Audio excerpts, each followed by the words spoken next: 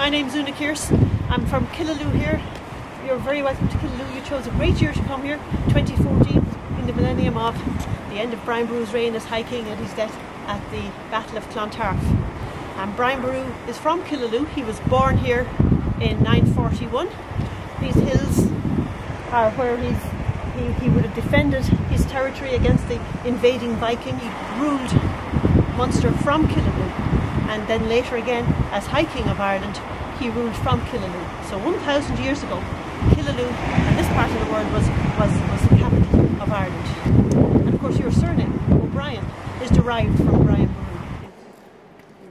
So I'm glad to be here on this big year, 1,000 years, to the place where it all began, representing the United States of America. Thank you very much for the tour today.